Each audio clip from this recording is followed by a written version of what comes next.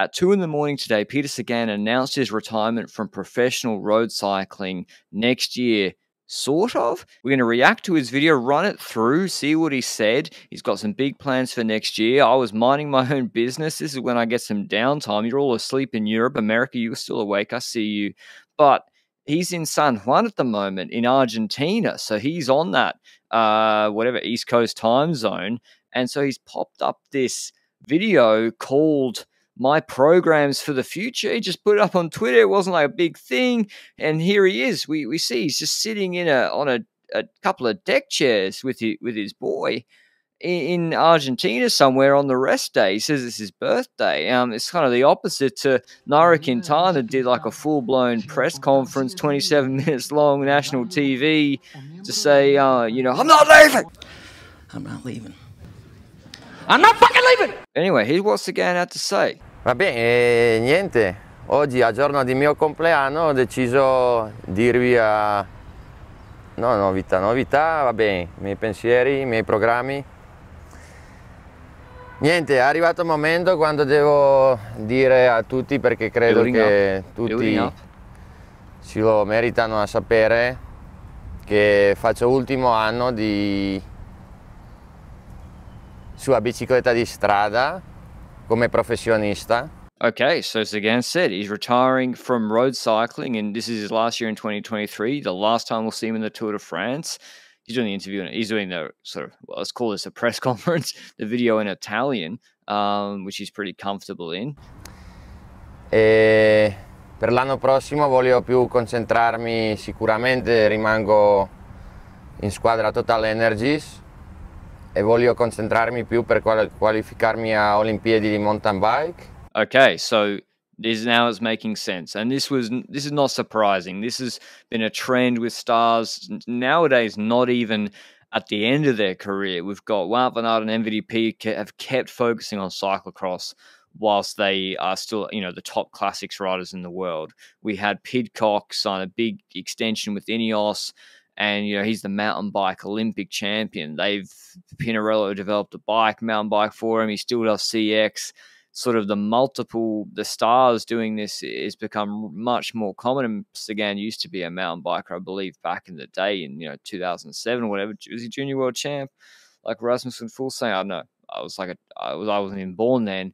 But yeah, this is a common theme, but this is, I expected this to happen with Spesh, obviously having bikes across the, mountain bike road range, and I reckon there'll be gravel soon. But okay, Paris 2024, what he wants to qualify for in the Olympics?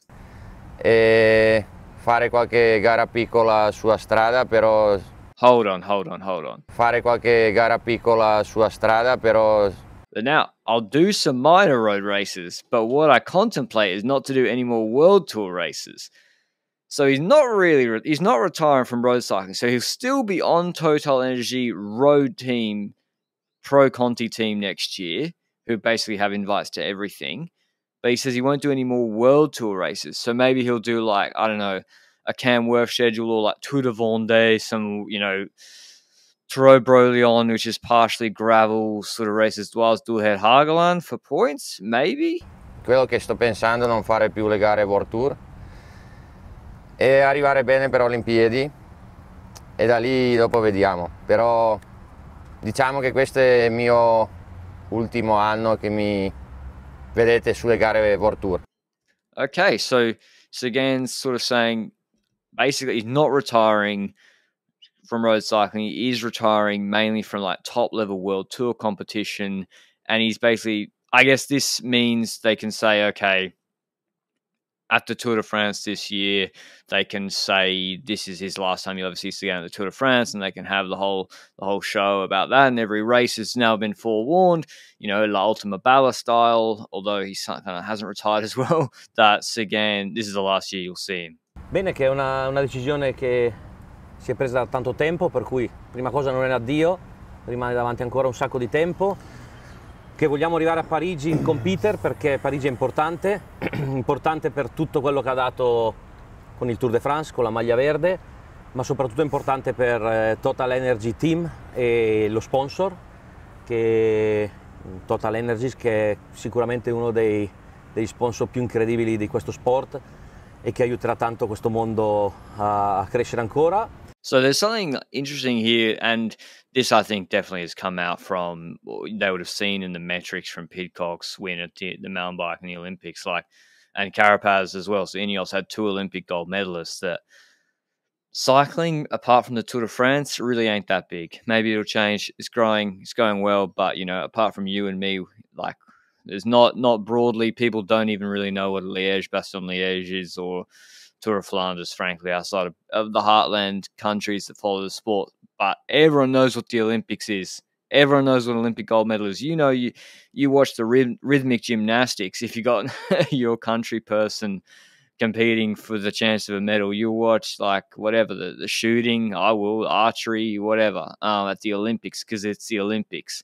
So for the sponsors, and it's in Paris, Total Energy, French multinational, if they can get a guy on the payroll, at least competing for a medal at the Olympics in mountain bike, I mean, to be honest, he'd be pretty good for the road race too, based on the circuit they'll have. But he's I don't know mountain bike too well, but it just seems like Olympics is a big thing, and that's why you got guys like Viviani on a long contract at Ineos when he's not a good sprinter on the road anymore, and so a lot of the value of Ganna and a lot of the track guys. So it's interesting how the World Tour teams are using sponsor money for guys whose primary sort of relevance will become, or at least a big part of their relevance and appeal, is not even on the road. And that's what's going to be Sagan in 24. E dall'altra parte, Peter, magari meglio lo dici te, con chi continuerai questo tuo progetto anche per il dopo carriera? Va bene, diciamo, come stai parlando, non è ancora fine di tutto, allora non vale neanche che vado a ringraziare a tutti che sono stati sempre dietro, però sì, al mio gruppo che mi ha sempre appoggiato, come Giovanni Lombardi, Gabriele, è sempre stato a mio fianco Maros, Gonchar, il meccanico Jan Valak, e Bodi, Daniel, che sono sempre stati in mio gruppo. Voglio ringraziarli e sicuramente andiamo avanti per fare questo, diciamo, incredibile progetto di arrivare a Parigi Olimpiadi con mountain bike, che vediamo se è anche possibile. Però dai, io credo che può essere un'altra buona avventura. Will say, if you are a gravel racer in America, a competitive gravel racer, clock's ticking. Clock is ticking on. I would get in shape for 2023, because Sagan probably is going to bring Daniel Lawson, Bodnar, and there'll be Bala there at least in 2024 at the big gravel races. So at Unbound. So I guess good luck. And Sagan's handling's crazy, so I will not be surprised to see him on the gravel circuit ASAP. Ecco, un'ultima cosa anche da parte mia, che chiaramente Peter è Peter, gli vogliamo tutti bene, chi più chi meno come me, ma l'azienda Peter va avanti, per cui anche dopo l'Olimpiade di Parigi si continuerà facendo qualcosa nel ciclismo, e sicuramente lo faremo insieme a Mike, Dario e Ludo, no? No, sicuramente i miei sponsor ufficiali, che li devo ringraziare tanto, sicuramente continuiamo avanti sempre con Specialized, con occhiali 100%, con vestiti Sportful, che mi hanno appoggiato tutta la mia carriera, e anche questo voglio fare come un tipo di ringraziamento, che non voglio andare via da ciclismo solo così. I want this to sort of be a thank you. I don't want to leave cycling just like that. I mean, maybe Sagan, maybe he sort of senses his relevance at the Tour de France diminishing, like he's second behind Gaviria at San Juan sprint. He's not winning as much. He still won I think it was a Romandie or Swiss stage last year, but he senses his time at the top level really diminishing, and the Tour de Route doesn't suit him that much this year. And maybe he wants to, instead of just being like, at this time next year, oh, you won't see me on the road again, but I'm not really retiring, so it's not my retirement. He wants to, this can be his big goodbye on the big stage of road cycling, even though, technically he might be doing, as I said, Trobro Leon and Paris Tour next year, plus with the mountain bike as the big focus. That's sort of how I'm reading this, rather than just, as he said, like just slipping away and it's like, oh, okay, Sagan's retired now, but he's not really been competing at the Tour de France for a couple of years. I guess this way, there'll be a bigger deal made of him. Voglio fare un'altra avventura che sarà un po' diversa, sicuramente con i miei sponsor. Allora, ragazzi. Hold on. This is like a different camera angle. I reckon they've done a second take here. Because as I said, I wasn't going to do this video reacting, but then I had to unpack it because it was kind of a bit confusing. I reckon they've done a second take here because they realized, hold on, you've kind of said to people you're retiring, but you're not really retiring. I'd like to reiterate, I'm not sort of retiring. But I will later. Volevo ribadire che questo non è mio addio ancora.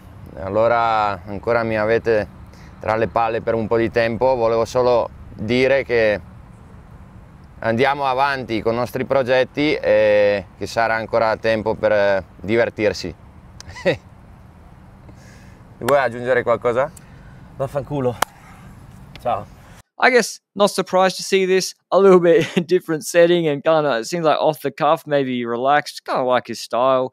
A little bit confusing maybe, but I don't mind it. It makes kind of sense to me. He's winding it down.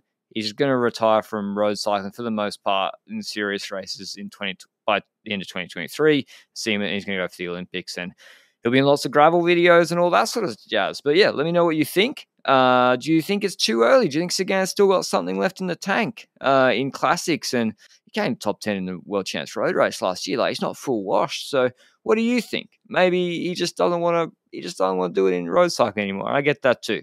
Let me know down below. I'll see you in the next one. Ciao.